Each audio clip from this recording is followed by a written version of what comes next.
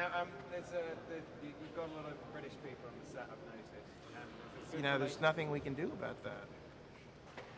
In relation to the guns and the gadgets and the props, why is it that British people seem to pop up in these movies so much? Is it just a geographical thing? Is it just across the border? Or is Well, in the case of Blade 2, it is primarily geographic, just because there's so many really, really good people working in the film industry in England.